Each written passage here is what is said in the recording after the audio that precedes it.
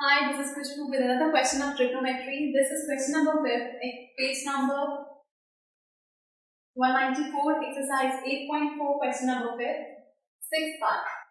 Says prove that the following identities where the angles involved are acute angles or which the expressions are defined. So, under root of 1 plus sin A upon 1 minus sin A is equal to secant A plus tan A.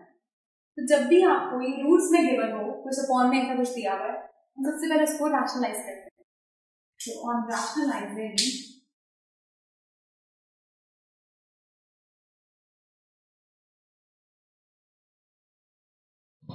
the denominator,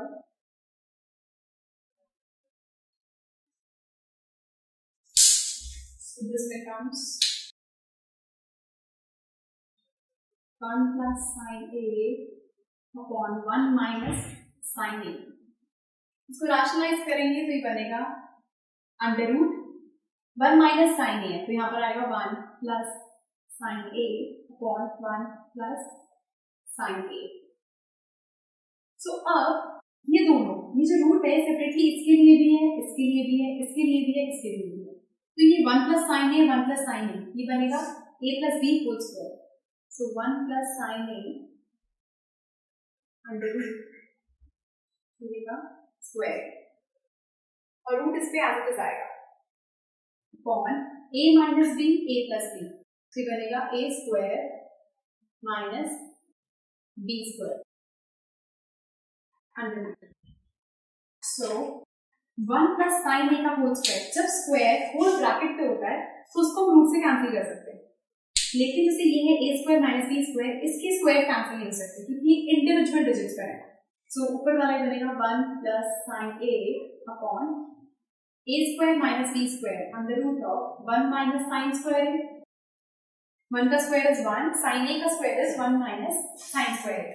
अब 1 minus sine square a ये identity है sine square a plus cos square a is equal to 1.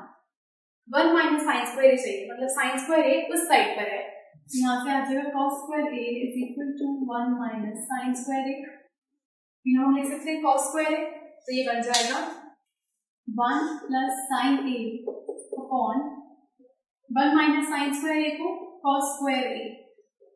Again अब एक term के ऊपर यहाँ पे plus minus में कोई टर्म्स आते नहीं है, cos स्क्वायर a के ऊपर रूट है तो स्क्वायर रूट से कैंसिल हो जाएगा, तो ये बन जाएगा 1 plus sign a upon cos a. तो 1 अपॉन cos a, cos से दोनों के नीचे upon sin a bye cos a. तो 1 bye cos a is secant a, sin a bye cos a is tan a. तो secant a plus tan a.